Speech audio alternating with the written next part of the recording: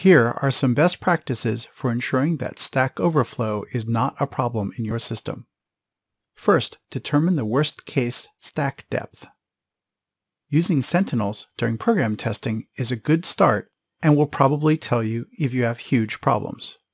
But it is very difficult to observe the true worst-case combination of subroutine calls, nested with operating system calls, nested with interrupt service routines, and their effect on stack depth during testing. Therefore, it's better if you can use a static analysis tool to do stack depth checking.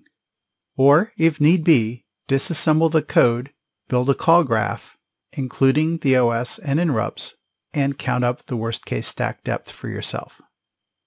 When doing this analysis, make sure you find the actual worst case and add in a safety margin.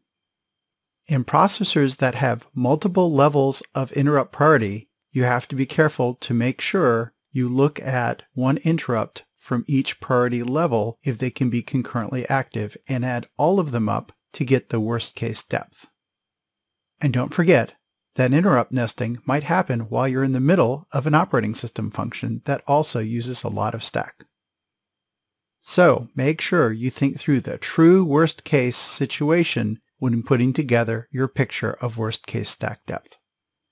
After you've done analysis, it's prudent to also protect your stack at runtime in case you miss something. It might also be that a later software change affects your maximum stack depth without you realizing it.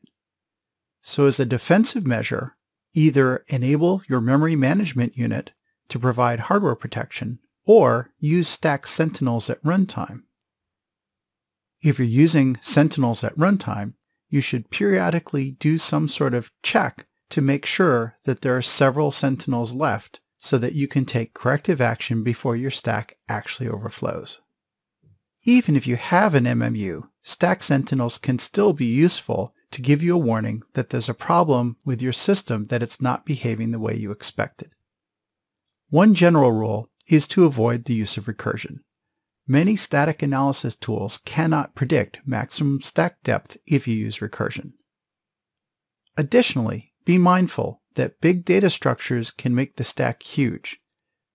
So there might be times when you make a large data structure file static instead of local, just to make it easier to deal with stack size estimation and stack overflow protection.